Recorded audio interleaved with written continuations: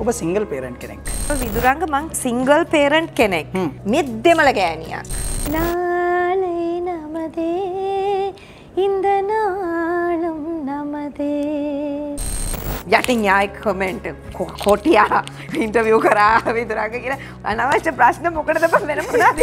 10 මාර 11ට විතර ඉස්කෝලෙන් පටන් අරන් මම ගෙදර එනකොට 6ට විතර එච්චර බාටේ ගිහිල්ලා මිනිසුන්ගේ ගෙවල් අසර ගිහිල්ලා අවුරුදු 16 දී මාව එන්ගේජ් කරනවා ගෙදරින්. අවුරුදු 22 දී අංජලි හම් වෙනවා.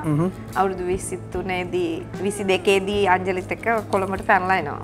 මම අංජලිව බඩේ තියාගෙන මාස 7 දී විතර he wanted a divorce. මට එපා වෙච්ච එක chapter එකක් තමයි ડોක්ටර් කෙනෙක් කියන එක. දැන් අපි හරිම ප්‍රසිද්ධයි. අපි දැන් හරිම ප්‍රසිද්ධයි. ලංකාවේ මං ප්‍රසිද්ධයි. ඒ මම බීම බොන්නේ මේ මෙහෙම බීම නෙමෙයි. මෙහෙම බීම. ඒ කාලෙත් මම වාහනේ ගැන කතා කරන්න එපා. මං කැමති නෑ. මොකද අපේ තාත්තා ෆ්‍රාන්ස් වල ඉන්නකොට මම මේ ලංකාවේ ඉපදිලා තියෙන්නේ. ඒතර මේක නිකන් ආත්මභූත කතාවක්. මං හරි ආඩම්බරයි ඔයා වගේ කෙනෙක් මං හදපු එක ගැන. මං YouTube programs වලට යන්නේ නෑ. මේක දැකලා ලොකු ප්‍රශ්නයක් පත්තු වෙයි මට පේනවා දැන්. ඉතින් රෙද්ද කරතියන් ඒ ස්ටන්ඩුවට ප්‍රසෙන්ට් කෙනෙක් විදිහට නැත්තම් කට කැඩිච්ච කොල්ලෙක් විදිහට ඒ ඔක්කොටම වැඩිය මනුස්සකමක් තියෙන චරිතයක් විදිහට මම වා දැක්කේ. එංගි මරණ තරුරන හෝ ගගනේ දඟ කරන හදපානේ හෝ නොම කෙන්න පායන්න පින්පාට හැන්දෑවේ ඔබේ වදේ දුන්නකෝ.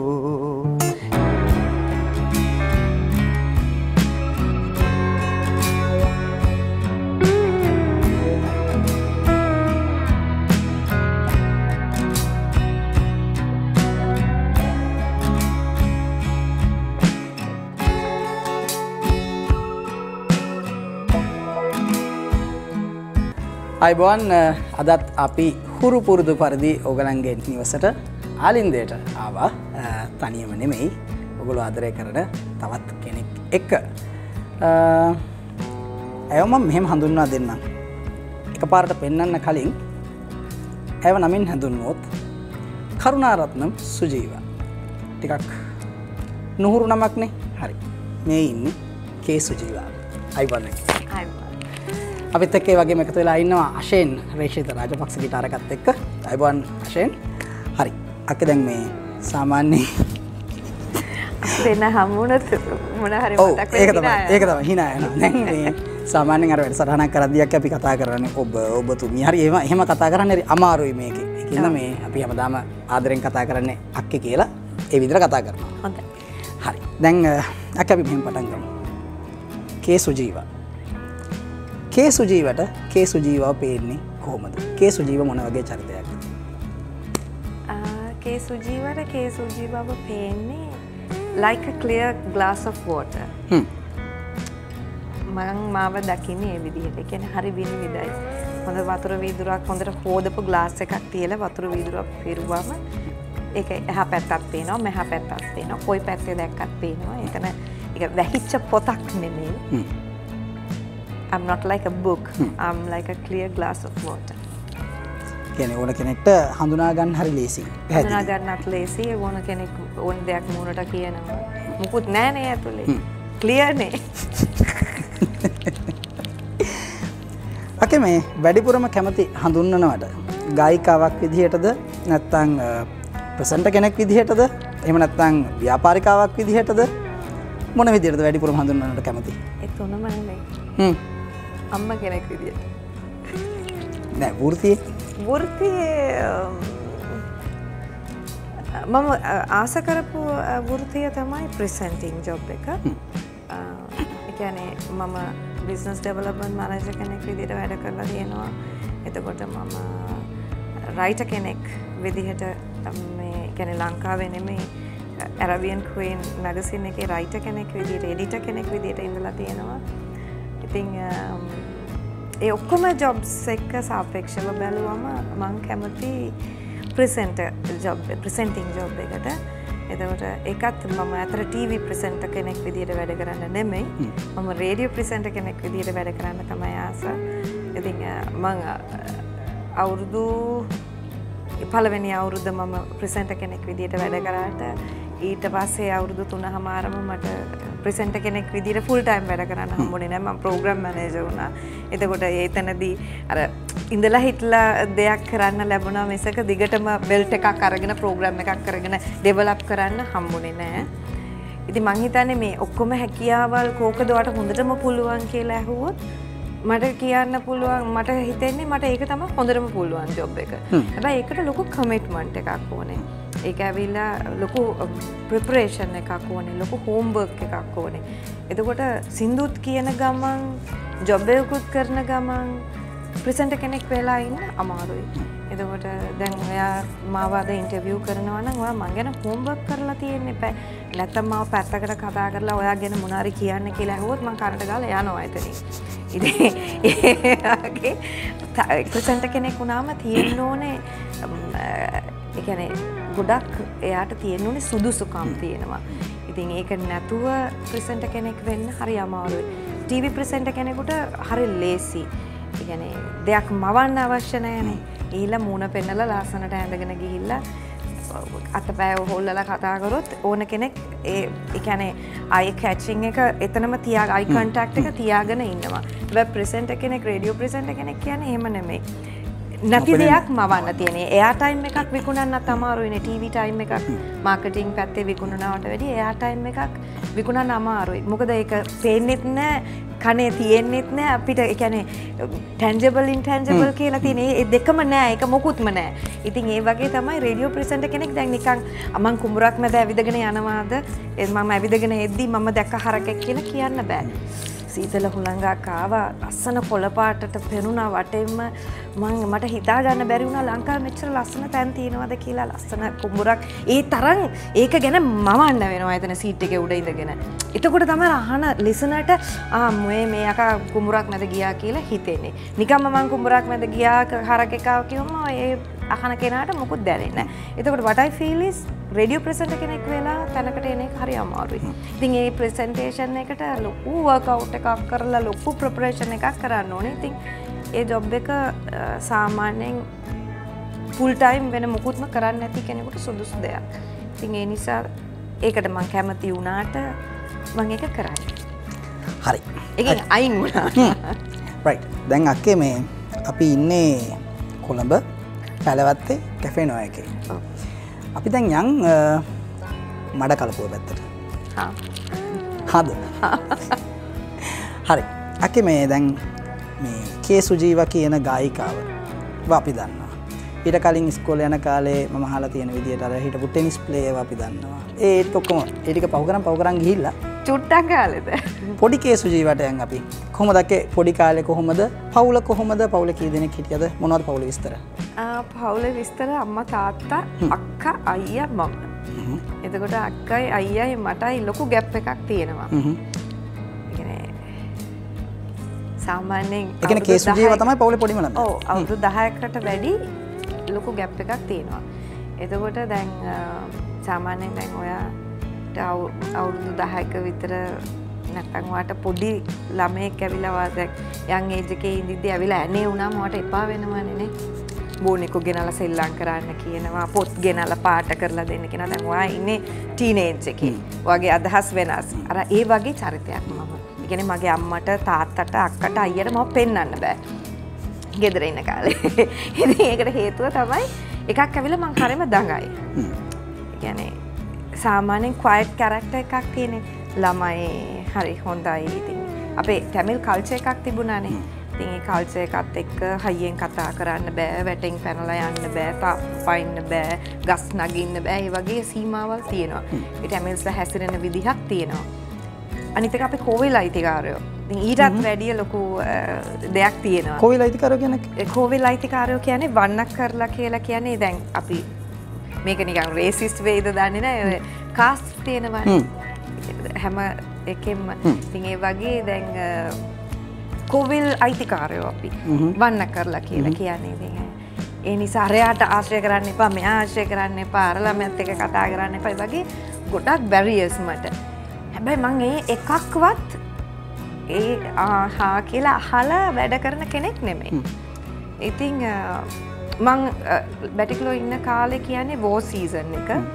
එතකොට ඒ පැත්තෙන් ඒක මේ පැත්තෙන් මේක මගේ අයියට අක්කටයි අතරම මාව හරි කරදරයක්. අකමේ අම්මයි තාත්තයි ගත්තොත් වෘත්තියෙන් මොනවද කරන්නේ? අම්මා මොනවා කරන කෙනෙක්ද? මම දන්නවා අම්මා යාපනයේ තාත්තා මඩ කලපුවේ. එතකොට එන්නම highly educated ලොකු තනතුරු වල ඉන්න හිටපු කට්ටිය. මම මෙන්ෂන් කරන්න කැමති නෑ.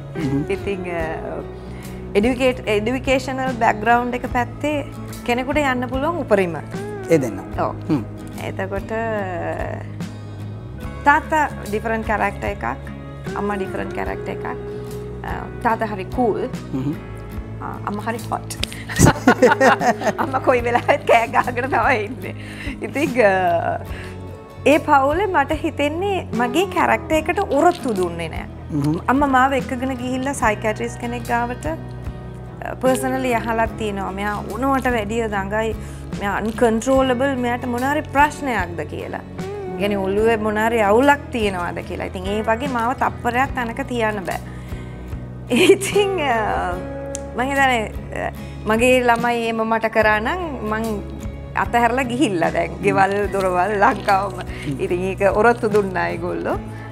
මම හොඳට ඉගෙනුවා. මම ස්කෝලර්ෂිප් පාස් කරා grade 5. කොහෙද කි මුලින්ම ඉස්කෝලේ යන්නේ? වින්සන් ගර්ල්ස් හයි ස්කූල් බැටික්ලෝ. එතකොට ලංකාවේ පළවෙනියා වුණා මම ස්කෝලර්ෂිප් එකේ. ඒ කියන්නේ භාවසර ශිෂ්‍යත්වයෙන්. ඔව්. ඊට පස්සේ මාව කැන්ඩි හයි ස්කූල් දානවා. හයි ස්කූල් වලින් පස්සේ මම ගර්ල්ස් හයි ස්කූල්ස් කියන්නේ. ගර්ල්ස් හයි ස්කූල්. ඊට පස්සේ A levels වෙනකම් මම එහෙ ඉන්නවා. ඒ කියන්නේ එතකොට අර පවුලෙන්ම අයින් වෙලා දෙන්නේ නැක්කේ? පවුලෙන් අයින් වෙලා නෙමෙයි. වෝ එකත් එක්ක එයාලා දැන් සාමාන්‍යයෙන් ওই කාලේ ඉස්කෝලේට ඇවිල්ලා ට්‍රේන් කරනවා.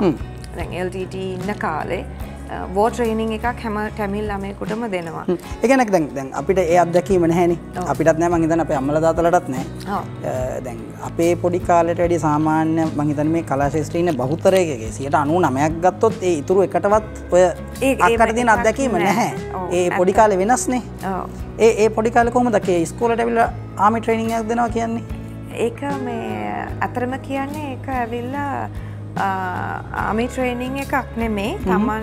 තමන් බේරගන්නේ කොහොමද ප්‍රශ්නයක් ඇති වෙද්දි. මොකද ඒ වෙලාවේ මේ සිවිලියන් කෙනෙක්ද නැත්නම් මෙයා LTTද එහෙම එකක් නෑ. ඒ මොකද දැන් යුනිෆෝම් එකක් ඇඳගෙන ඉන්නවා ආමි එකේ. ඒකට ටැමිල්ස්ලට අයිඩෙන්ටිෆයි කරන්න ලේසි. මෙයා ආමි එකේ, මෙයා නේවි එකේ කියලා. හැබැයි සිවිලියන්ස් විදිහටමනේ LTTත් ඉන්නේ. එතකොට මෙයා සිවිලියන්ද මෙයා LTTද කියලා කට්ටියට අඳුරගන්න ඇනලයිස් කරන්න බෑ. So like දැන් වෙඩි තියෙනවා නම් පලාතරම තියෙනවා. يعني එක්කෙනෙකුට මෙයාට එයාට අන්න LTT මූලොට්ට තුවක්. මේ කොයි කාලෙද කියන්නේ මේක 80s වල. 80s. එතකොට එක්කෙනෙක්ව ස්පෙසිෆිකලි හොයන් වෙඩි තියන්න බෑනේ. ඒතර පලාතරම තියලා දානවා. ෂෙල් එකක් ගැහුවොත් පලාතරම ගහනවා. එතන හිටපු LTT නිකම් මිනිස්සු ළමයි හරක් බල්ලා ඔක්කොම මැරෙනවා. ඉතින් ඒ තමයි විදිහ.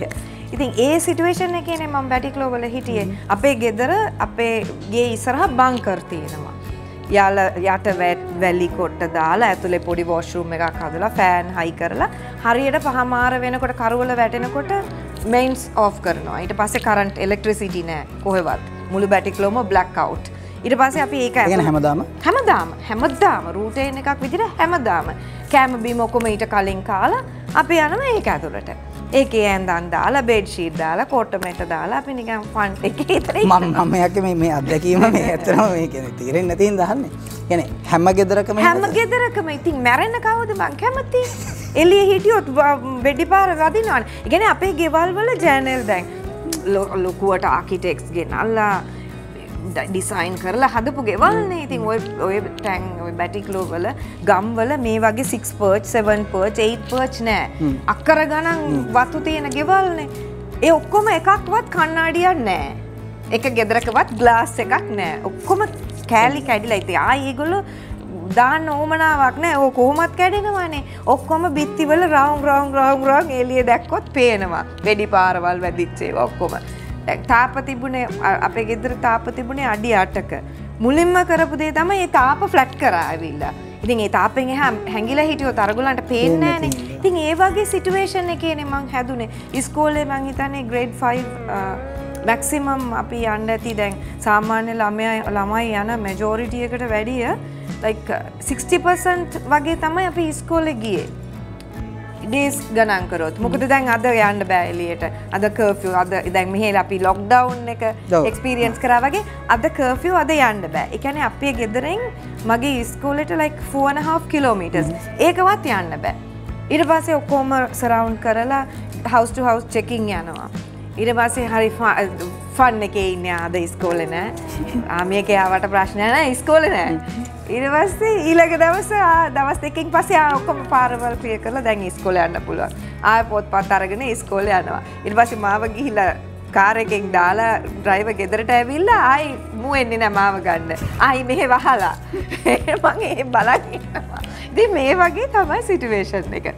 ඒක හරි අමුතු අත්දැකීමක් මං හිතන්නේ ඒ වගේ අත්දැකීමක් තියෙන ඕන කෙනෙක් මේ වෙන දේවල් දැන් මේ ඒව හරි සිම්පල් වගේ මොකද්ද මේක අයියෝ මෙහෙම වුණා එහෙම වුණා කියලා මිනිස්සු ඇවිල්ලා කියද්දි මට ඒක හරි ඒක තමයි රංජලි හැමතිස්සෙම මේ කම්ප්ලේන් කරන්නේ කිසි දෙයක් ගණන් ගන්න නැහැ කියලා. ඔව් කිසි දෙයක් ගණන් ගන්න කියන්නේ ඒක එච්චර බරපතල නෑ වගේ. ඒ සිටුේෂන් එකත් එක්ක බලද්දි අපි කිලෝමීටර් 4මාරක් ඉස්කෝලේ ඉඳලා දැන් අනිත් කට්ටිය ඔක්කොමලා ඉස්කෝලේ ඉන්නවා. දැන් මට හිතෙනවා මේ ගිහිල්ලා බැලුවා නම් මොකද වෙඩි දිනනවා කියන කමක් නෑ. කොහොම හරි යන් කියලා මම පාලම උඩින් නැගගෙන තනියම ඇවිදගෙන ගෙදර ඇවිල්ලා තියෙනවා. ඒ කියන්නේ 10 මාර 11ට විතර ඉස්කෝලෙන් පටන් අරන් මම ගෙදර එනකොට 6ට විතර එච්චර බටේ ගිහිල්ලා මිනිසුන්ගේ ගෙවල් අසර ගිහිල්ලා ඒ වෙඩි තියනකොට හැංගෙනවා යනවා. ඉතින් ඒකෙන් ප්‍රොටෙක්ට් වෙන්න තමයි මේ ට්‍රේනින් එක දෙන්නේ.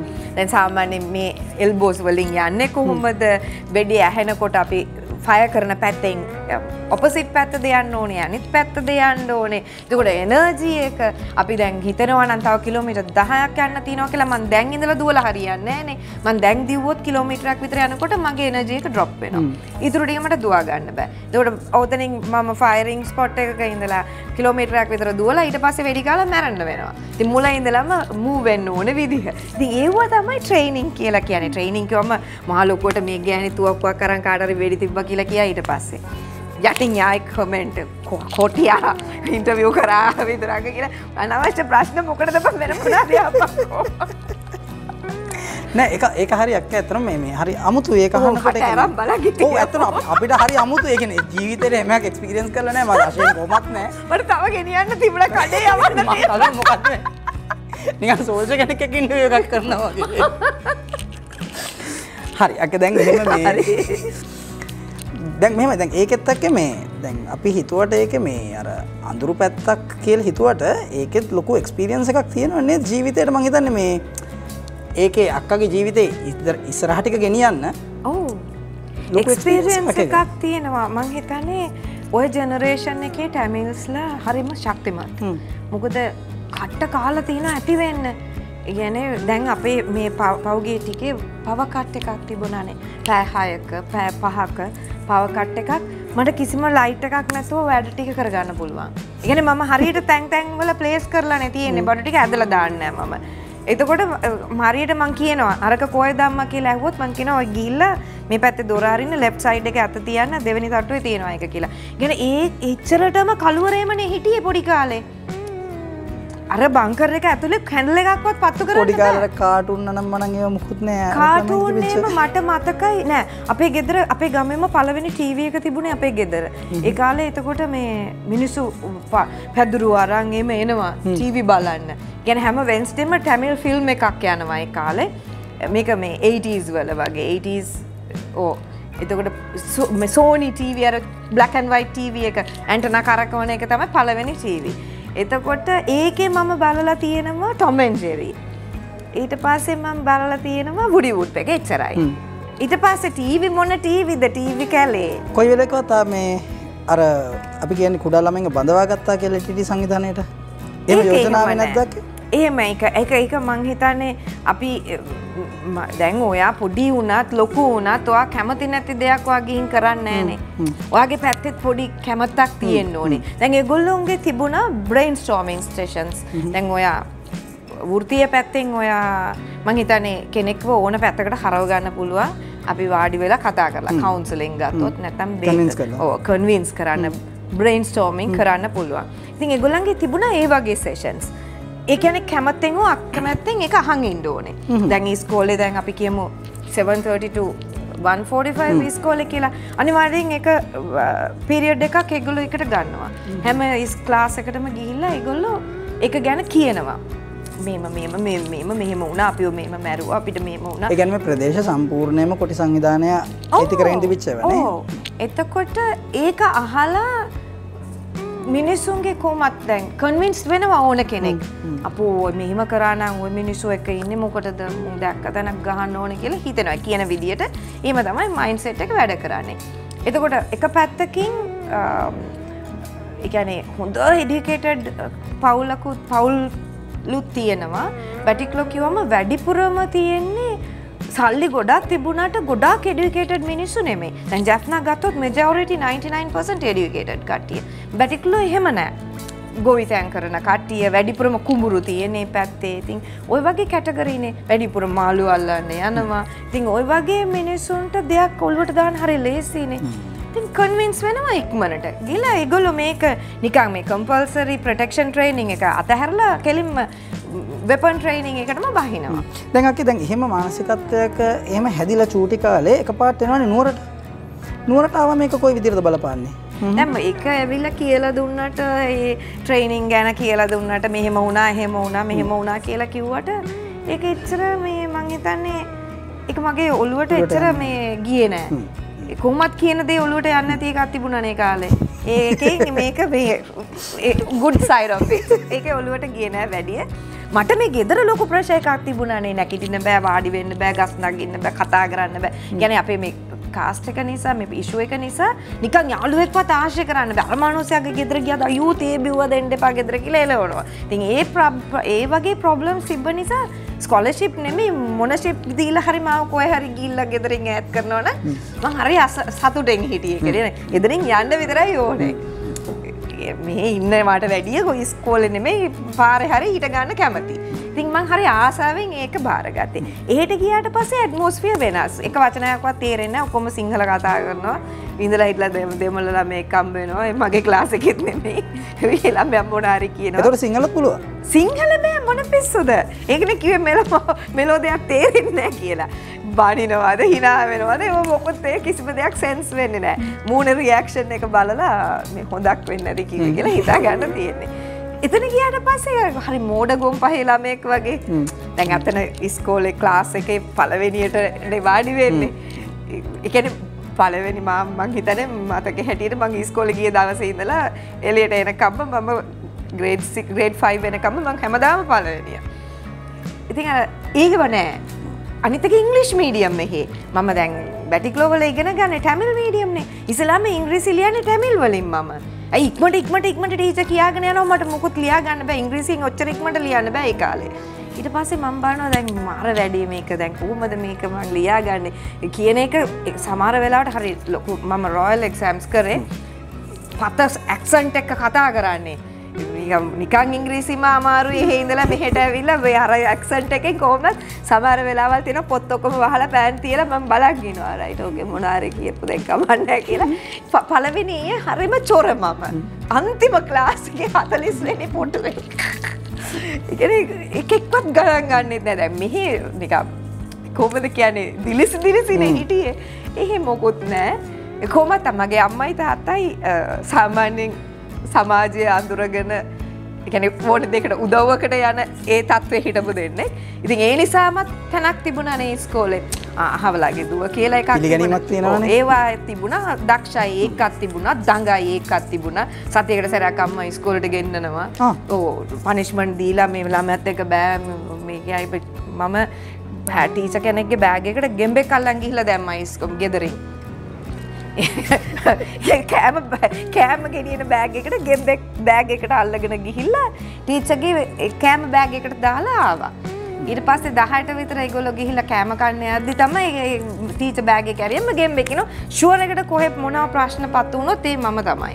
මෝඩ ළමෙක් පළවෙනි අවුරුද්දේ මම මුකුත් තේරෙන්නේ නැහැ කවුරුත් ගණන් ගන්නේ නැහැ කවුරුත් දන්නෙත් නැහැ. මගේ කර්මයට එතන ඔල්රෙඩි තව ජීව කෙනෙක් ඉන්නවා. ඒ ඉස්කෝලේ. එතකොට එයා හෙඩ් ප්‍රොෆෙක්ට් ඉන්නේ.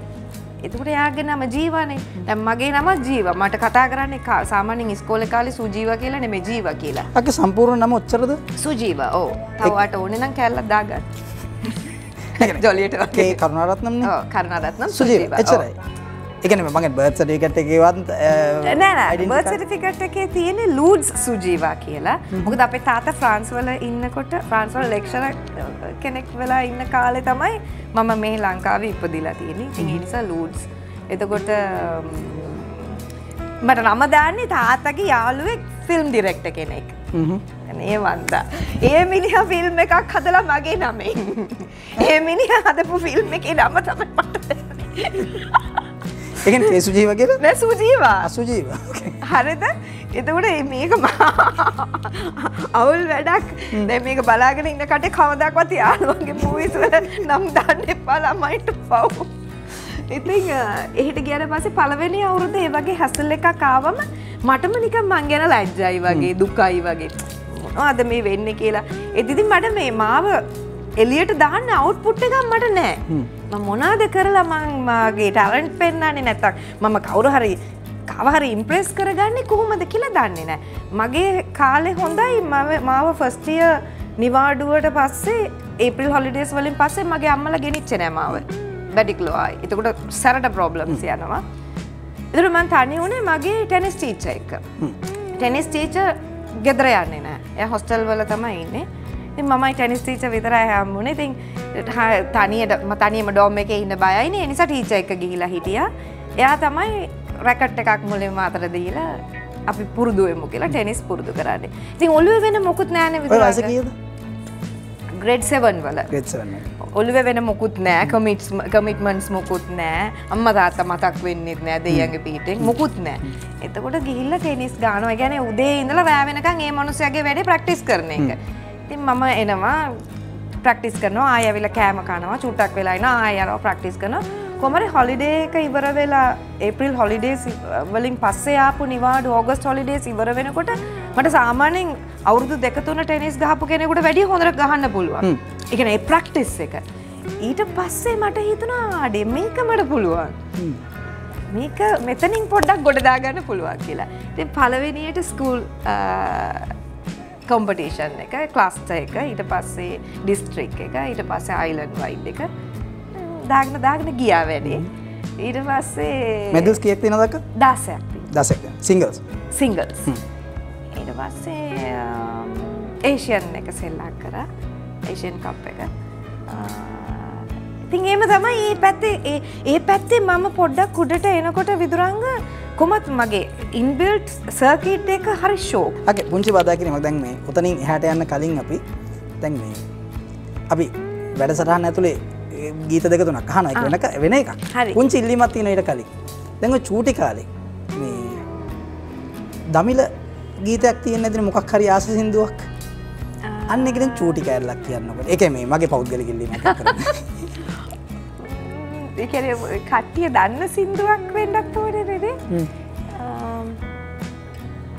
ඒ කාලේ වැඩිපුරම හැමතැනම ඇහෙන්නේ නාලේ නමදේ ඉන්දනාලම් නමදේ නාලේ නමදේ ඉන්දනාලම් නමදේ ඒකේ තේරුම හෙට අපේ මේ හැමදාම අපේ කියන එක. ඒක තමයි නිතර එන්නේ. හැමතැනම දාන්නේ. ඒක මේ මං කිව්වා වගේ මිහිරිව නෙමෙයි. ඒක ටිකක් ඒක තමයි හැමතැනම ඇහෙන්නේ. කියන්නේ මම ග්‍රේඩ් 1 ඉඳලා ග්‍රේඩ් 5 වෙනකන් හැමතැනම ඇහෙන්නේ. ඒක තමයි කියන්නේ මේක මේ එහෙම තමයි අර හදන්නේ. සින්දුවක් එක. සින්දුව කියව ගමන් අශෙන් බය වුණා. නොදන්න එකකට ගහන්න මං කිව්වා ඒක ගැන බොරු වෙන්නේ මමලි කියලා. හරි දැන් අක්කා අපි ආයෙමු මේ අර ටෙනිස් වලට. ඒ ටෙනිස් වලට. එතකොට සාමාන්‍යයෙන් මට මං හිතන්නේ යම් කිසි දුරට මට ඉගෙන ගන්න පුළුවන්. ඒකට කෙනෙක් මොනාරි කිව්වොත් ඒක කට අරන් බලන් ඉන්න ඕනේ චුට්ටක් ඇහුනොත් ඔළුවට යනවා. දැනුත් එහෙම තමයි. දැන් ඩේට් එක, මන්ත් එක, කාර් නම්බර් එක, ෆෝන් නම්බර් එක ඒව මතක තියෙනකොට අපේ ළමයිට කවි කේන්ති මාත් එක්ක. මොකක්ද අම්මා මේ ඉච්චර මේ ඔළුවේ තියන් ඉන්නේ ඔයා කියලා. ඉතින් මං හිතලා තියෙන එක නෙමෙයි ඒක නිකම්ම තියෙනවා ඒක. ඊට පස්සේ පළවෙනියට මම ඒ කියන්නේ ඉස්කෝලේ මාව චුට්ටක් හරි කැපිලා පේන්නේ මම මගේ සබ්ජෙක්ට්ස් මම දැන් රොයල් එක්සෑම්ස් නේ කරන්නේ ෂේක්ස්පියර් කරනවා මම ලිටරේචර් එකට. එතකොට ෂේක්ස්පියර් එපිසෝඩ්ස් කරා. ඒකෙන් තමයි පළවෙනියට පොඩ්ඩක් මගේ දිහා මිනිස්සුවා නේද පොඩ්ඩක් පුළුවන් වගේ කියලා. එතකොට හරි පර්සිෆියරින් විදුරංග මම ගිහිල්ලා කන්නඩියකේ ඉස්සරහා හිටගෙන දැන් මම ඉංග්‍රීසි කතා කරන්න දන්නවා. හැබැයි මම කතා කරන ඉංග්‍රීසි ලස්සන නෑ. ඒ ඇක්සන්ට් එක ලස්සන නෑ. එතකොට මම ගිහිල්ලා මේ මම කැමති විදිහට මම ඉංග්‍රීසි කතා කරන්නේ නෑ. දැන් මම අනිත් ළමයි කතා කරනවා, ටීචර් කතා කරන එක මාර ලස්සනයි. එතකොට මේ රිචඩ් ඩිසොයිස අපේ ලෙක්චරර් එයා කතා කරන ඉංග්‍රීසි මාර ලස්සනයි. මම ගිහිල්ලා කන්නඩිය ඉස්සරහ කතා කරලා බලනවා. සවුන්ඩ් වල හැටි කොහමද මේක ඇක්සන්ට් එක කොහමද? ඒගොල්ලෝ කතා කරද්දී ඇයි මේ ෂෝල්ඩර්ස් උස්සන්නේ? අතේ ඇක්ෂන් එක. මේ හැම එකක්ම මම ෆොලෝ අප් කරනවා. ඒක මම මෙච්චර කියන්නේ මේ හැමදේම වෙන්න ඕන දේවල්. මේ තරුණ පරපුර නැත්තම් මේ යන්ග්ස්ටර්ස්ලා මේ මොකුත් නැතුව උඩින් පහත් වෙලා වගේ වැඩක් කරලා එක චුට්ටක් සක්සස්ෆුල් වුණාම ලොකු අලි ඔලුවෙන් ජීවත් වෙන එක නෙමෙයි. ජීවිතේ අපි බිල්ඩ් කරන්න ඕන තැන් කීපයක් තියෙනවානේ. එතකොට මේ ඉංග්‍රීසි ලස්සනට කතා කරන්නත් එපා. නිකන් ඉංග්‍රීසි කතා කරාම හරියන්නේ නැහැ නේ. ඒක ඇවිල්ලා සිංග්ලිෂ්. ඉංග්ලිෂ් නෙමෙයි. ඒක අපේ ටීචරුත් කියනවා. එතකොට කොහොම හරි ෂේක්ස්පියර් එකේ මම ගෝල්ඩ් මෙඩල් එකක් ගත්තා. ඊට පස්සේ චුට්ටක් මං ගැන හැරුණා. ඊට පස්සේ දැන් ස්පෝර්ට්ස් තියෙන නිසා මම ජූනියර් ප්‍රිෆෙක්ට් වුණා. එතකොට ජීවා ජූනියර් දැන් ප්‍රිෆෙක්ට්. ඊට පස්සේ දැන් ගඟ කරන්න බෑනේ. පොඩක් වගකීමක් ඇතුව ඉන්න ඕනේ. ග්‍රේඩ් 8 වෙනකොට අපව බිල්ඩ් කරගත්තා. ග්‍රේඩ් 8 එකේ ඒ කියන්නේ ක්ලාස් එකේ 3 වෙනියා. ඊට පස්සේ ග්‍රේඩ් 9 වෙනකොට පළවෙනියා වුණා. O levels වල A9ක් තියෙනවා. එතකොට ස්ටාර් ස්ටුඩන්ට් කෙනෙක් වුණා. A levels වලට A2යි B2යි තියෙනවා බයෝ සයන්ස් කරේ. ඒතර මේක නිකන් ආත්මභූත කතාවක්. එතනින් මෙඩිසින් හම්බ වෙනවා. ඒතර මගේ A levels වලින්. ඒතර මගේ ජීවිතේ මං කිව්ව මගේ ෆැමිලි බෑග්ග්‍රවුන්ඩ් එකත් එක්ක මට එපා වෙච්ච එක චැප්ටර් එකක් තමයි ડોක්ටර් කෙනෙක් කියන එක. මට නිකන් දුරෙන් ડોක්ටර් කෙනෙක් දැක්කත් පේන්න බෑ. කියන්නේ නිකම්ම එහෙම චරිත කීපයක් ඉන්නවා ලංකාවේ නෙමෙයි මේ එහෙම කැරක්ටර්ස් දෙක තුනක් ඉන්නවා මගේ ජීවිතේ මම ඒ කැරක්ටර්ස් වලට කැමති නෑ. එතකොට ඒකට මම කැමති උනේ නෑ. අවුරුද්දයි මාස 3යි කැම්පස් හිටියා අපේ රටේ. ඒ වැඩසටහනේ මුලයි මැදයි මිනිස්සුන්ට ගලප ගන්න කියලා තියෙනවා. හරි ඔව්. එතකොට අවුරුද්දයි මාස 3යි ෆස්ට් ඉයර් කරා එක්සෑම්ස්. මාස 3ක් හිටියා තව. ප්‍රැක්ටිකල්ස් පටන් ගන්නකොට ලංකාව අතහැරලා රට ගියා. මට ඒක මගේ ටයිප් නෙමෙයි. මේ ගොඩාක් සෙන්ටිමෙන්ටල් වැලියුස් තියෙන සංවේදී කෙනෙකුට ඒ ජොබ් එක ගැලපෙන්නේ නැහැ. ඉතින් ඊට පස්සේ මම සයිකොලොජි ඇන්ඩ් නියුරෝ ඉගෙන ගත්තා. ඒක හරි ලේසි. ඒක උඩින් ඔළුවට උඩින් නේ. ඒ නිසා ඊට පස්සේ ලංකාවට ආවා කවුන්සලින් කරා. එතනින් මම හොස්පිටල් එකේ අවුරුද්දක් ඉන්ටර්න්ෂිප් කරලා ලංකාවට ඇවිල්ලා සුමිත්‍රෝ එකේ කවුන්සලින් කරා. කවුන්සලින් කරන අතරේ තමයි ප්‍රෙසන්ටර් කෙනෙක් වෙන්නේ. හරි අක්කා දැන් මේ අපිට කැෆේ නෝ එකෙන් පොඩි සංග්‍රහයක් තියෙනවා. හොඳයි ඔයගොල්ලෝ බොන්න. බොන්නේ නැහැ නේ. නෑ මම බොන්නේ නැහැ. ඒක හරි ලස්සනයි නේ. ලස්සනයි නේ. ලයිට් එකක් එල්පත් වෙන්නේ නැද්ද? එසක් වගේ ඉන්නද? නෑ මේ බල්බ් එකක් වගේනේ. නෑ ඒක තමයි.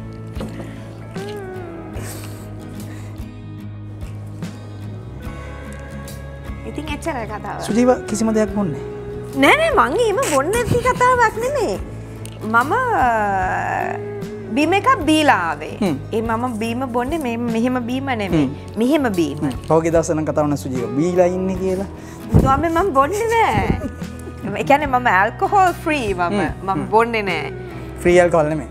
නෑ ෆ්‍රී ඇල්කොහොල් නෙමෙයි ඇල්කොහොල් ෆ්‍රී මම ඇත්තට බොන්නේ නෑ. මොකද මම හැදුන ඒ සමාජයේ ඇවිල්ලා හැමදාම පාටි පීපල් එක තමයි මං ඇදුනේ.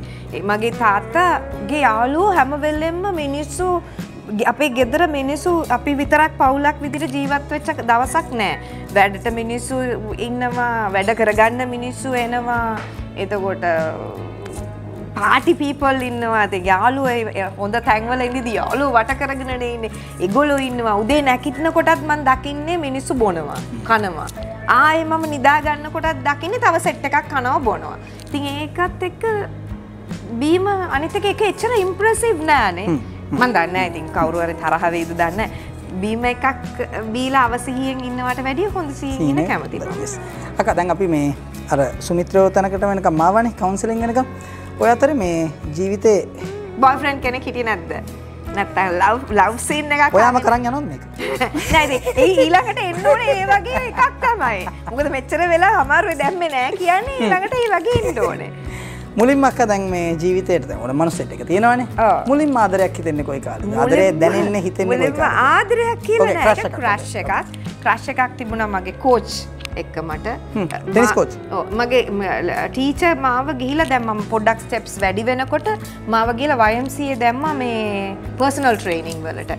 දැන් මෙයාගේ මට්ටමේ උගන්නලා මදි එයාට. මෙඩල්ස් දෙක තුනක් ගන්නකොට මෙයාට එන ආසාවක් ආව බෑකප් එකක් දෙන්න මට. එතකොට මගේ ටෙනිස් කෝච් හරි හැන්සම්, හරි ලස්සනයි. ඉතින් මට ඉතින් මගේ මම ටෙනිස් ගහන්න එක කලින්ම නවත්තලා ඇති. අර මෙඩල් 16 වෙනකන් ගියේ කෝච් නිසා. කෝච්ව බලන්න ඕන නිසා ඔහෙට යන ඒ මනුස්සය දන්නෙත් නෑ. දැන් මම මේ ප්‍රෝග්‍රෑම් එක බැරි වෙලා ඒගොල්ලෝ ලංකාවෙත් නෑ. බැරි වෙලා හරි පවුල් පිටින් වාඩි වෙලා බැලුවොත් අපරාධේ දැන් වයසට ගිහලා ඒ පවුලත් කෙරෙනවා. ඒ මනුස්සය දන්නෙත් නෑ. ඒ මනුස්සයා ඒ කියන්නේ ඒජ් ගැප් එක ගොඩක් ලොකුයි නේ. ප්‍රොෆෙෂනල් ට්‍රේනර් කෙනෙක්, ඉන්ටර්නැෂනල් ට්‍රේනර් කෙනෙක්. ඉතින් හරි ලස්සනයි. ඒ කියන්නේ චූටි කාලේ නයිට් රයිඩර් එකේ පොඩ්ඩක් බලලා තිනවා. ඒ අර ප්‍රශ්න තිබ්බ කාලේ නයිට් රයිඩර් කියන්නේ බලලා තිනවා. අර නයිට් රයිඩර් කියන්නේ කැරක්ටර් එකක් නේ හීරෝ කෙනෙක් ඒ කාලේ. ඉතින් අර නයිට් රයිඩර් වගේ කාර් එකකුත් තිබුණා, නයිට් රයිඩර් වගේ හැඩරුවක් තිබුණා. කියන්නේ මොකක් හරි ගොත කාර් එකක් වෙන්නේ නැති බිම යන්නේ ඒක. දැන්නේ කාර් ගැන ඔච්චර දෙයක් හිතන්නේ. ඒක ඒ වගේ කළු කාර් එකක් තිබුණා. මේ ඒ කියන්නේ බිම පොළොව වැලි ගෑවෙන්න යන කාර් තියෙන්නේ වගේ එකක්. එයාට අවුට්ලුක් එකත් අර නයිට් රයිඩර් වගේ, මයිකල් නයිට් වගේ නිල් පාට ඇස් තියෙනවා. මං හිතන්නේ හාෆ් බර්ගර් එයා. ඉතින් කතා කරන විදිහත් හරි ලස්සනයි. මං යනවා ප්‍රැක්ටිස් හැමදාම. හරි. දැන් ඒක එතකොට one sided love නේ? right okay. දැන් පළවෙනි affair එක එකක් තිබුණේ නෑ මට. ඊට පස්සේ මම අවුරුදු 16 දී මාව එන්ගේජ් කරනවා ගෙදරින්. මගේ කසින්ට. ඔව්. මගේ ඒක තමයි අපේ කල්චර් එක. මගේ කසින්ට. ඊට පස්සේ අවුරුදු 16 කියන්නේ එතකොට A levels කරන්නත් කලින්. A levels කරන්න කලින්. එතකොට සාමාන්‍යයෙන් මගේ මස්සිනාව මට එන්ගේජ් කරන්නේ. ඒක පොඩි කාලේ ඉඳලා කවුරු හරි පිරිමි ළමෙකුයි අර ගෙදර කවුරු හරි ගෑනු ළමෙකුයි මේ ළමයා තමයි අර කොල්ලට බඳලා දෙන්නේ කියලා ඒගොල්ලොම කැමතිට ඩිසයිඩ් කරගන්නවා. ඌ මොකා වුණත් ප්‍රශ්නයක් නැහැ. මේ ළමයා කැමති නැති වුණත් ප්‍රශ්නයක් නැහැ. අරගොල්ලන්ට මොනවද තියෙන දේපල ආයේ ඉඩම කාගේද එයාගේ චා හොඳයි. මෙයාට මොනවද තියෙන කුඹුරු තියනවා ලයිට්. අර ඉගෙනගෙන නැතත් ප්‍රශ්නයක් නැහැ. ඒ වගේ ඒ දේපල පිට යන්න බෑනේ. දැන් එහෙම එකක් තියෙනවා. ඉතින් ඒ නිසා 16 years වල මාව engage කරේ 22 years වල 21 years වල මාව marry කරේ. ඒතකොට boyfriend කෙනෙක් ඉන්න කාලයක් නෑනේ අනිත් එක hostel එකේනේ හිටියෙත් මම. එහෙම කියන්නේ දෙපැත්තෙම love එහෙම එකක් මම experience කරලා නෑ. එච්චරයි. හරි. දැන් ආදරෙත් එක්ක ආදරේ හිතනකොට දැනකට කෝච් කියන හිතමුකෝ අපි. right. එතකොට අර සාමාන්‍යයෙන් ඕන කෙනෙක්ට තියෙනනේ සින්දුවක් ඒ කාලේ කැමතිම සින්දුවක්. හිතට බැඳිච්ච දැනිච්ච සින්දුවක්. ඒ කාලේ ආපු සින්දුව love you more than I can say.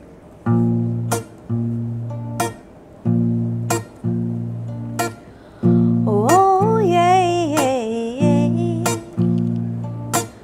I love you more than I can say. I love you twice as much tomorrow.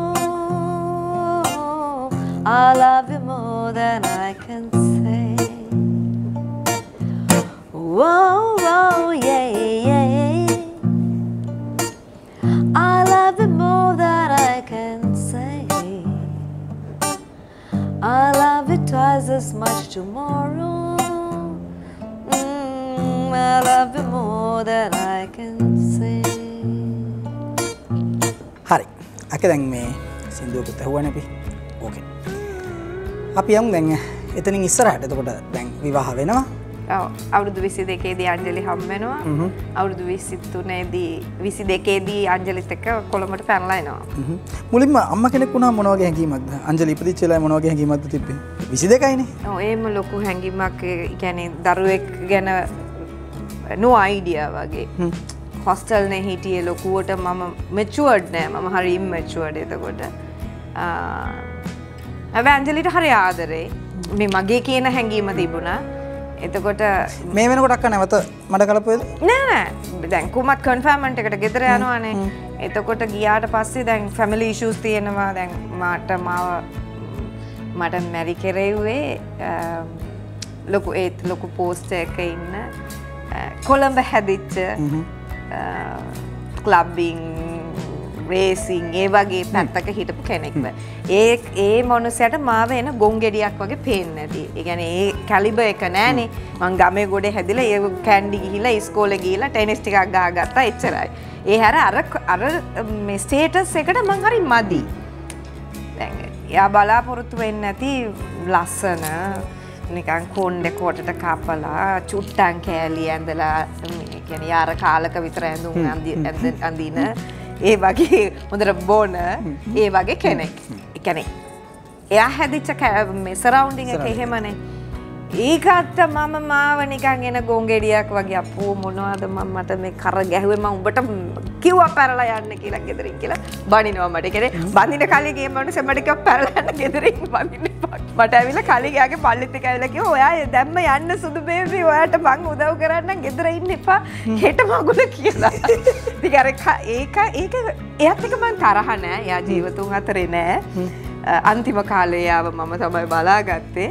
එයාත් එක මං තරහ නෑ. මොකද දැන් මම දන්නවා ඒ වගේ මෝඩ චරිතයක් ගෙදර තියාගෙන ජීවත් වෙන අමාරුයි කියලා. දැන් මං ඒ වගේ කෙනෙක් නේ. අඬනවා කරන්ට් ගියත් අඬනවා. තනියම ඉන්න බෑ කියලා අඬනවා. බඩගිනි අයියෝ මොකුත් නෑ ගෙදර මට උයන්න බෑ කියලා වෙනම එකක්. මම පවුලේ අන්තිමයානේ. ඉතින් ඒ මැරේජ් එක මං හිතන්නේ මම අංජලිව බඩේ තියාගෙන මාස 7 දී විතර he wanted a divorce. ඊට පස්සේ ගෙදර කට්ටිය කිව්වා නෑ අපි තව පාරක් try out කරමු මේ බබා හම්බ වුණාම කියලා. ඊට පස්සේ අංජලි හම්බ වුණාම මේක කතාව වෙන පැත්තකට පෙරළුණා. දැන් එයාගේ අම්මයි තාත්තටයි ගැහණු ළමයි නෑ ගෙදර. පිරිමි ළමයි දෙන්න. එතකොට ඒගොල්ලන්ගේ අම්මා කියනවා හරි ඔයාට දැන් මෙයාත් එක්ක ජීවත් වෙන්න බැරි නම් කමන්නේ බබාව අපිට දීලා ඔයා යන්නකෝ නිදහස් වෙන්නකෝ කියලා. යකෝ මම මාස 9ක් බගේ බඩේ තියන් ඉඳලා ඔක දීලා මම බැලුවා මේ හරියන්නේ පැනලා ගියා නම් හරි දැන් කියලා අංජලිවත් අරගෙන කොළඹට පැනලා ආවා. ඒ කියන්නේ සිංහල දන්නවා ටිකක් මෙවේජ් කරගන්න පුළුවන් මොන හරි පොඩි නොලෙජ් එකක් තියෙනවා ඉගෙන ගත්ත බෑග්ග්‍රවුන්ඩ් එකක් තියෙනවා. ඉතින් එහෙම තමයි ඊටු ටික යන්නේ. ඉතින් අර ඇත්තටම අංජලිව අරගෙන කොළඹට එන්නේ මම අංජලිව පරිසම් කරගන්න. දැන් එයාගේ අම්මා අපේ ගෙදර ඇවිල්ලා කියනවා "ඕ ඉතින් අපේ පුතා හැදිච්ච විදිහ මේක. ඔයගොල්ලන්ගේ ළමයා ওই වගේ ළමෙක් නම් ඒක ඉවසගෙන ඉන්න ඕනේ. එතකොට මේ එහෙම ඉවසගෙන ඉන්න බැරි නම් මේම හැමදාම ප්‍රශ්න නම් අපිට ප්‍රශ්නයක් නැහැ. ඔයගොල්ලෝ ඩිවෝස් එකකට යන්න මේ ළමයා අපිට දීලා යන්න දැන් නැත්තම් ළමයාගේ වගකීම ඔයගොල්ලෝ බාර ගන්න ඕනේනේ. දැන් මේක මම මේ කන්වර්සේෂන් එකෙන් පස්සේ මට දැන් ඉන්න බෑ. දැන් 31st අපේ ලොකු සෙරිමනි එකක් තියෙනවා. බබාලා හම්බුනාම තට්ටේ ගාලා කන විදලා නෑදෑයෝ ගෙදර ඇවිල්ලා කියන්නේ ෆෙස්ටිවල් එකක් වගේ එක. ඒ සෙරිමනි එකට කලින් මම පැනලා ආවා. එහෙම ඔක්කොම කරලා ගෙනිච්චොත් අංජලිව මම දැන් හිතෙනවා අපරාධේ කියලා. ගෙනියන්න අපරාධේ මං එදා අර මනුස්සයට දීලා මං කිව්වා අයියෝ මගේ ජීවිතේ මං කරපු මිස්ටේක් එක කැමැත්තෙන් ගන්න හිටියේ. මේක බලලා අංජලි මට ගන්න ඊට පස්සේ. ඔව් ඒක තමයි මම සෙට් කරන්නේ මේ. ඊළඟ රෙකෝඩින් එකට එන වෙලාවේ පල්ලෙහා ඉන්නවා. හරි අක්ක මේ ජීවිතේ රැකියාවල් කීයක් කළා තියෙනවද? රැකියාවල් කරලා තියෙනවා ප්‍රෙසෙන්ටර් කෙනෙක් විදිහට වැඩ කරලා තියෙනවා. මං කිව්වේ මැගසින් එක Arabian Queen මැගසින් එකේ Gulf Construction company එකේ නම Arabian Queen magazine එකේ editor වෙලා ඉඳලා තියෙනවා. counselor කෙනෙක් වෙලා ඉඳලා තියෙනවා. එතකොට business development manager කෙනෙක් විදියට වැඩ කරලා ඉන්නවා. program manager කෙනෙක්. TV presenter කෙනෙක්. දැන් පොඩි රෝස් ඉපදුනායින් පස්සේ මම ගිහිල්ලා ආපහු revenue එකේ cosmetology and dermatology කරගෙන ආවා. ඒකට හයක් හතක් ඊට වැඩි මිසක් අඩු නෑ. අඩු නෑ. අක දැන් මේ ඕම ඔහම ජීවිතය ඇවිල්ලා මේ ගායන ශිල්පිනියක් වෙන්නේ කොතනින්ද? ගායන ශිල්පිනියක් වෙන්නේ මම ජර්නලිසම් කරන කාලේ. කියන්නේ ඩුබායි වල මම මේ ගල්ෆ් කන්ස්ට්‍රක්ෂන් ලියනවා ඒ කාලේ. ඒ කාලේ මට හම්බ වෙනවා මේ මගේ ඉංගි මරණ ඔරිජිනල් ට්‍රැක් එක. ඒගොල්ලෝ ලයිව් පර්ෆෝම් කරනවා ඇවිල්ලා අබුදාබි වල. ඉතින් ඒක අපි කැමරා ක්‍රූ එකත් එක්ක ගිහිල්ලා ඒක රෙකෝඩ් කරගෙන ආවට පස්සේ ඒක පැරලල් යන මැගසින් එකක්. ඒකේ ටීවී සීරීස් එකකුත් යනවා මැගසින් එකකුත්. හැබැයි ඔබගේ පළවෙනි සින්දුව ඉංගි මරණ නෙමෙයිනේ. පළවෙනි සින්දුව ඒ කියන්නේ ජනතාව අතරට යන්නේ ප්‍රේක්ෂකයෝ අතරට යන්නේ ඉංගි මරණ. ඊට පස්සේ ඒක ගෙනල්ලා මම දැන් ඒක කරලා ආවයින් පස්සේ කලුම් ශ්‍රීමල් අයියට ඒක ලියන්න දුන්නා. ඒ කියන්නේ ඒක සින්දුව කාට හරි අහන්න නෙමෙයි මට අහන්න. ඒ අතරේ විදුරංග ගෙදර ඉන්න කාලේ දැන් අපේ අම්මන් කිව්වේ අම්මා තාත්තලාගේ රාමුවක් තියෙනවා කියලා. මම මියුසික් and බරත ඉගෙන ගන්නවා. දැන් කම්පල්සරි එක මාස්ටර් ගෙදර එනවා, ටීචර් ගෙදර එනවා. කොහොවත් පැනලා යන්න බෑ ඉගෙන ගන්න ඕන. ඊට පස්සේ මම A levels කරන කාලේ ටීචර්ස් ග්‍රේඩ් කරා මියුසික් and dancing. මියුසික් කියන්නේ කර්නාටික් මියුසික් බරත. ඊට පස්සේ A levels ඉවර වුණාට පස්සේ තමයි ටීචර්ස් ග්‍රේඩ් සර්ටිෆිකේට් හම්බ වෙන්නේ. මොකද A levels වල සබ්ජෙක්ට් 4ක් තියෙන්න ඕනේ රාමනාදන් එක්සෑම් එකක් පාස් කරන්න. ඒ එක්සෑම් එකේ නම NCOMS.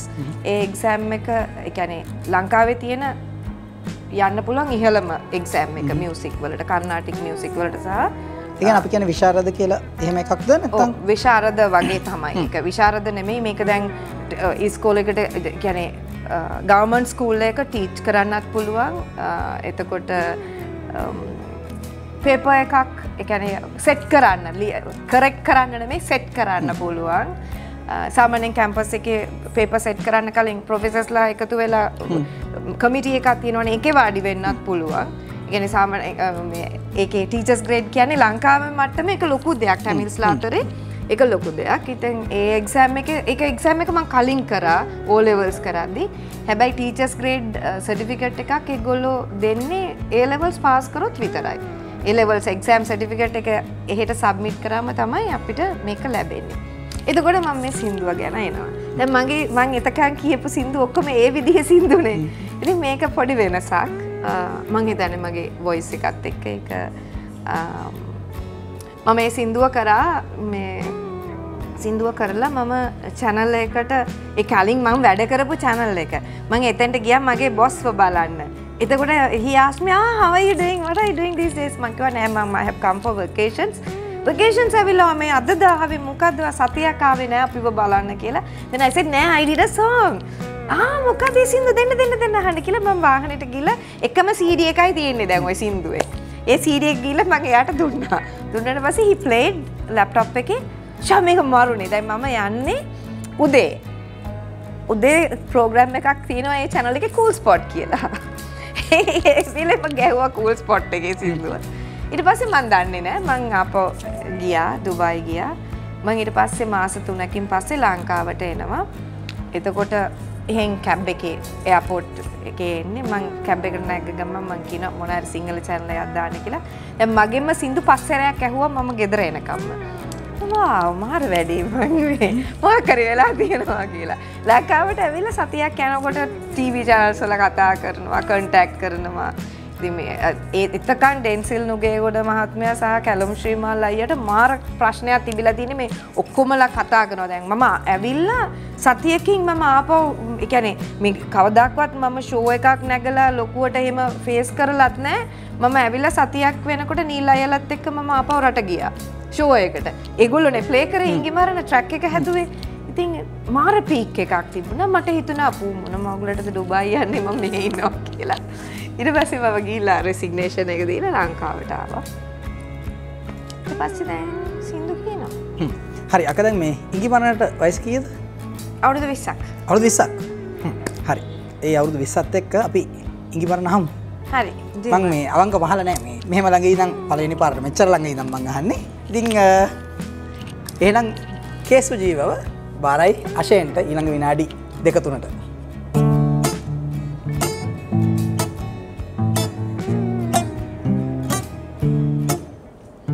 ඉඟිමරණ තරුරන හෝ ගගනේ දඟ කරන හදපානේ හෝ නොම කෙන්න පායන්න පින්පාට හැන්දෑවේ ඔබේ වදේ දුන්නකෝ ඉඟිමරණ තරුරනකෝ ගගනේ දඟ කරන හදපානේ හෝ නොම කෙන්න පායන්න පින්පාට හැන්දෑවේ ඔබේ වදේ දුන්නකෝ රංගපාන සමනලුසේ ඉගිලෙන මන්දාරමේ ඔබ හිතන සිතුවිල්ලෙන් ආදරය ඉල්ලන්න ඔබේ වදේ දුන්නකෝ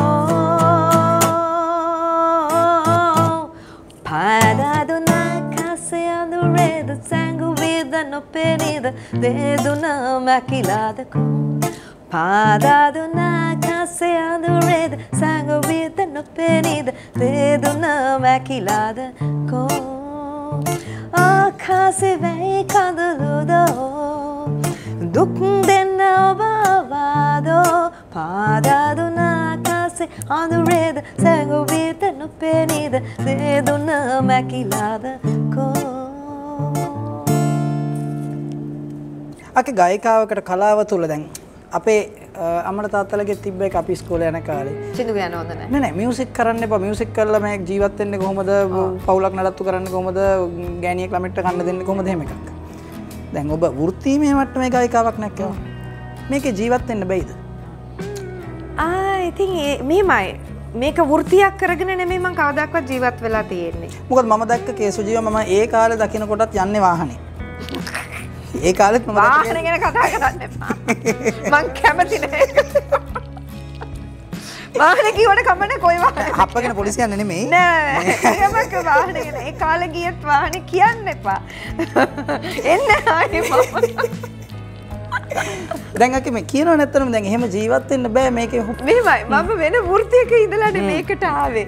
මේකට ආවම මේක නිකන් හරි මට මේ මොකද්ද කියන්නේ ඒක මම හිටපු කියන්නේ ලොකු පෝස්ට් එක හිටියේ මම මේක නිකන් මේක විතරක් කරනවා කියන්නේ ඒක නිකන් මදි වගේ එකක් තිබුණා. එතකොට මම කොහොමත් ස්විච් ඔන් කරා මගේ බිස්නස් එකක් පටන් ගත්තා. ඊට පස්සේ මං කිව්වා චෝටෝ රෝස් හම්බ වෙන්න තියෙද්දි මම කෝස් එක කරා. ඊට පස්සේ ඩර්මටොලොජි කරා. ඊට පස්සේ ඩර්මටොලොජි කරලා අවුරුදු 3ක් යනකොට අන්න තව එකක් ඇවිල්ලා කොස්මටොලොජි කියලා ඩර්මටොලොජි විතරක් මදිලු කියලා ඒකත් ගිහින් කරා. ඉතින් කියන්නේ බේසික් නොලෙජ් එකක් ස්කින් එක ගැන තියෙනවා මෙඩිසින් කරපු නිසා බයෝ සයන්ස් කරපු නිසා. ඇයි ඇත්තටම මේ පැත්තට හෙව්වේ? කොයි පැත්තද? දැන් ඔය හැම ගැන ඒක මට ලස්සන වෙන්න ඕනේ නිසා. ඔයාට ලස්සන ඕ ඉස්සෙල්ලා මේක ගැන හොයන්නේ මාර කතාවක් නේ. ඉස්සෙල්ලා තමන් දීලා ඉන්න බෑ කාටද හරි දෙන්න කලින් දෙයක්. ඉතින් ඒක මට ලස්සන වෙන්න ඕනේ නිසා මොකද මගේ ලොකුම කම්ප්ලේන් එක තිබුණේ චූටි කාලේ ඉඳලා මං ලස්සන නෑ සුදු නෑ ඒ කියන්නේ ඒක හරි ප්‍රශ්නයක් මිනිසුන්ට මේ ගෑණි සුදු නෑ මේ ගෑණි ලස්සන එන ගොන් ගෙඩියක් ඒ ගෑණි කොණ්ඩ දෙයක් බැඳන් ඉන්න කපලම දැම්ම කොණ්ඩ ඊයේ පෙරේද කැප්පු එක ඉතින් ඒ වගේ ඒකෙන් මිදෙන්න ඒ කියන්නේ මෙහෙමනේ මිනිස්සු පිරිසක් ඉන්නවා ඔයාට ගගා කියන්න ඕනේ පොල්ලක් ගෙනලා නෙළුවම තමයි ඒ වැඩේ කරන්නේ සමහර මිනිස්සු ඉන්නවා නෑ තව පාරක් මේ මිනිස්සයා මට වචනයක් කියන්න කලින් මං හැදෙන්න ඕනේ කියලා හිතන. ඒ මං දෙවෙනි චරිතය. මට එකපාරක් කවුරුහරි මොනාට හරි වචනයක් කිව්වොත් ආයේ වචනේ ජීවිතේට මං අහගන්නේ නැහැ කියලා තීරණයෙන් තමයි ඊටු වැඩ ටික කරන්නේ. So like I wanted to become good looking. ඒ නිසා මේක ගැන හෙව්වා. Then I thought why not මේක මට පුළුවන් නම් තව කෙනෙකුටත් පුළුවන් කියලා. සල්ලි තිබුණොත් ලස්සන වෙන්න පුළුවන්. So ඒකයි මේ මම කරන මේ ජොබ් එක හරි එක්ස්පෙන්සිව් ජොබ් එකක්. ඒක සාමාන්‍ය කියන්නේ මිඩල් ක්ලාස් කෙනෙකුට කරන්න අමාරුයි. හයි quality high capacity එකේ ඉන්න කෙනෙකුට financially කරන්න පුළුවන්. ඉතින් මම ඒ ඉගෙන ගත්ත දේ මම ලංකාවේ කරනවා. ඒක මම හිතන්නේ මගේ මට්ටමේ හැටියට මම හරි සාර්ථකයි. මම ඉතින් හොඳින් ඉන්නවා. හරි යකේ. දැන් අපි වැඩසටහනේ මේ අන්තිම හොඳයි. භාගයට එන්නේ. හරි දැන් කියන්නේ හරි සීතලයි නේ මෙතන. හරි කියන්නේ හරි ආයි අන්තිමට ආයි කරගිලා එනවා. හරි. හරි. දැන් අක්කේ මේ ලංකාවේ සමාජය හරි වෙනස් නේ. ඔබ සිංගල් පේරන්ට් කෙනෙක්. කාන්තාවක් හැටියට සිංගල් පේරන්ට් කෙනෙක් විදියට මේකේ මේ සර්වයිව් වෙන විදිය ඔබ ජීවත් වෙන විදිය මේ සොසයිටි එකත් එක්ක මේ තියෙන සමාජ මතිමතාන්තරත් එක්ක ජීවත් වෙන කොහොමද? කියපු කතාව විදුරංග මං සිංගල් පේරන්ට් කෙනෙක්. එක චැප්ටර් එකක්. මට තව ඇඩිෂනලි ඒකට ඇඩ් වෙනවා ගොඩක් ප්‍රශ්න. මේ දෙමළ ගෑණියක් දෙවෙනි එක. මේ කොළඹට ඇවිල්ලා රංගනවා මේ ගෑණි මේ දෙමළ ගෑණි ඒක දෙවෙනි ප්‍රශ්නේ. එතකොට මාව ඇටැක් කරන පිරිස මේක මං හිතන්නේ මේක විතරක් ඔයා කපලා මේ ඔයාගේ ට්‍රේලර් එකට දාන්න. ඔව් නේ thumbnail එකට දැම්මත් කමක් නැහැ. මං හරි කැමතියි. මොකද මාව ඇටැක් කරන පිරිස සිංගල් පේරන්ට් කෙනෙක් එකක්. තනියම ගෑණියේ ජීවිතේ ගොඩ දාගන්න යනවා කියන්නේ තව දෙයක්. ඒ කියන්නේ මිනිසුන්ට කරන්න බැරි දේවල් තියෙනවානේ ජීවිතේ. මිනිහෙක් වෙලා ජොබ් එකක් කරලා Tamanට ජීවිතේ ගොඩ දාගන්න බැරි මේ පිරිසක් ඉන්නේ. ඒ මිනිසුන්ටත් එන ප්‍රශ්නයක් නෙමෙයි තනි ගෑණියක් මේ රංගනවා කියන එක. ඒක. තුන්වෙනි එක තමයි මේ සිංහල ශාස්ත්‍රයේ කොහොමද මේ දෙමළ ගෑණිය ඇවිල්ලා මේ හැම ෂෝ එකෙම නගින්නේ ඒක. අනිත් එක මේ දෙමළ ගෑණි පාරේ බහලා ගහ ගන්න එක. ඉතින් ඒක මට ඒකේ ඉෆෙක්ට් එක සහ ඒකේ ප්‍රෙෂර් එක වැඩි. එකක් ඇවිල්ලා මගේ ජාතිය නිසා, දෙක ඇවිල්ලා මම සිංගල් පේරන්ට් කෙනෙක් නිසා, තුන ඇවිල්ලා මම සක්සස්ෆුල් නිසා. මේ තුනම පෙන්වන්න බෑ ලංකාවේ මිනිස්සුන්ට හැමෝටම නෙමෙයි එක්තරා පිරිසකට. ඉතින් ඒකට දැන් ඉංග්‍රීසියෙන් කියනවා තව එකක් I don't give a damn කියලා. ඒ වගේ මං සත පහකට ගණන් ගන්නවා. ඇතිද? ඇති. අර ටික වින්දනම් මේ ටික මොකද්ද නේ පොඩි කාලේ? ඒක මං කියන්න ඕනේ මේ වෙලාවේ විශේෂයෙන් මගේ මම බිස්නස් ඩෙවලොප්මන්ට් මැනේජර් කෙනෙක් විදිහට වැඩ කරේ ලංකාවේ දැන් නම්බර් 1 ආයතනයක. ඒ කාලෙත් නම්බර් 1 තමයි. දැන් ඊට වැඩිය ඉතා හොඳින් ඉන්නවා. මගේ බොස් and immediate boss හැම වෙලෙම මට කියන දෙයක් තමයි make use of the weak point කියලා. ඒකේ lectures තියෙනවා අපි meeting වල වාඩි වෙනවා. එතකොට කියනවා වැරදිච්ච තැනින් ගොඩ දාගන්න. make use of the time, make use of the topic. ඒ දැන් මේ දවස්වල රස්නේ නම් තේ නෙමෙයි විකුණන්න ඕනේ. විකුණපන් අයිස් කැට දෙක තුනක් පාරේ දාලා. එතකොට ඒක මූව් වෙනවා. ඒ මාකටිං ස්ට්‍රැටජි එකක්නේ. ඒක තමයි මං හිතන්නේ ඒක මේක මං එයා කියපු දේ කියලා හිතලා නෙමෙයි. හැබැයි ඒ ට්‍රේනින් එක තමයි මේ එක සින්දුවකට හැරුණේ. ඒ සින්දුව YouTube එකේ ගිහිල්ලා තප්පර 3ක් 4ක් යනකොට සින්දුව අපිට එනවානේ watching now watching කියලා. එතකොට මේ now watching බලාගෙන ඉන්නකොට විනාඩි 5ක් ඉවර වෙනකොට මට ආපු පළවෙනි කෝල් මගේ බොස්ගෙන්. මං හරි ආඩම්බරයි ඔයා වගේ කෙනෙක් මං හදපු එක ගැන කියලා. You're my girl. I like it කිව්වා. ඉතින් ඒ නිසා මං හිතන්නේ ඒ ට්‍රේනින් එකයි මාකටිං ස්ට්‍රැටජි එකයි මේ ජීවිතේ ගොඩ දාගෙන යන එකයි වෝ ට්‍රේනින් එකයි මේ ඔක්කොම එකතු වෙලා මං ඉතින් ජීවිතේ ගොඩ දාගෙන යනවා. හරි. ජීවිතේ ගොඩ දාගෙන ප්‍රසිද්ධත් වෙලා යනවා. ගොඩාද කියන්නේ ලෝය කෙනෙක් සාක්ෂි හෑන්ඩ් බෑග් එකේ දාගෙන තමයි දැන් යන්නේ හදිස්සියේ. ඇයි ඉතින් කොහෙන් මොනවා පත්තු වෙයිද නැහැ. හරි යකේ. එහෙනම් බොහොම ස්තුතියි. මගේ වැඩසටහන ආවට අපිත් එක්ක එකතු වුණාට ඔක්කොම මේ මෙච්චර කාර්ය බහුල වෙලාවක් මම දන්නවා අද රෑ හෙට පාන්දර යනවා. අද රැත් තව ෂෝ එකක් ඊයේ රැත් ෂෝ එකක් මම දන්නවා දුදේ ගෙදර ආවේ අතිශය කාර්යබහුල කාලයකින් අපිට චූටි කාලයක් දුන්නට මට චූටි කාලයක් දුන්නට බොහොම ස්තුතියි. Thank you very much. ප්‍රසෙන්ට් කෙනෙක් විදිහට නැත්තම් කට කැඩිච්ච කොල්ලෙක් විදිහට ඒ ඔක්කොටම වැඩිය මනුස්සකමක් තියෙන චරිතයක් විදිහට මම දැක්කේ. මම YouTube programs වලට යන්නේ නැහැ. මේක දැකලා ලොකු ප්‍රශ්නයක් පත්තු වෙයි මට පේනවා දැන්. ඉතින් මං ඉතින් අහන කෙනාට කියන්නේ අනේ මම YouTube programs වල මේ දවස්වල යන්නේ නැහැ. අංජලිට YouTube එකක් තියෙනවනේ. හරි නෑනේ ළමයට කියලා ටක් ගාලා බේරෙනවා. ඉතින් ඒ අය රණ්ඩුවට එයි කියලා ලස්සනට කියනවට වෙන රෙද්ද කරේ තියන් ඒ රණ්ඩුවට. ඉතින් ඒකත් ප්‍රශ්නයක්. හැබැයි මං ඇත්තටම හරිම කැමති චරිතයක් තමයි. ඒ මං කිව්වේ ප්‍රෙසෙන්ටර් විදුරංග නෙමෙයි. මනුස්සයෙක්. මනුස්සකම තියෙනවා. ඉතින් ඒකට තමයි ගරු කරලා ආවේ. Thank you very much මට ආරාධනා කරාට. මේ හැබැයි මේ එකක්වත් කපන්න බෑ. හරි එහෙනම්. හරි බොහොම ස්තුතියි. අපි එහෙනම් අන්තිමට අශේන් එක්ක වැඩේ ඉවර කරමු. අපි ප්‍රසිද්ධයි. දැන් අපි හරිම ප්‍රසිද්ධයි. අපි දැන් හරිම ප්‍රසිද්ධයි. ලංකාවේ මං ප්‍රසිද්ධයි. ගීත ගයලා ඔබ සරසලා අපි දැන් හරිම ප්‍රසිද්ධයි. අපි දැන් හරිම ප්‍රසිද්ධයි. අපි ප්‍රසිද්ධයි හරි විනෝදයි අන්තර්ජාලම කලබවයි. එහි බැලුවත් මෙහි බැලුවත් අපි ඉතාම ප්‍රසිද්ධයි. බක නිලාගෙන ඉන්න අපේ යක්ක පුත්තු ඕප දූප හොයන එකයි උන්ට හරිම ජොලිලු. අතේ තියෙන සතේ ඉවර වෙනකම් මේ පුත්තු ෂෙයා කරයි දාගෙන මේ අනුන්ගේ මේ දුටු. දැන් අපි හරිම ප්‍රසිද්ධයි. අපි දැන් හරිම ප්‍රසිද්ධයි. ලංකාවේ මං ප්‍රසිද්ධයි. ගීත ගයලා ඔබ සරසලා අපි දැන් හරිම ප්‍රසිද්ධයි. අපි දැන් හරිම ප්‍රසිද්ධයි.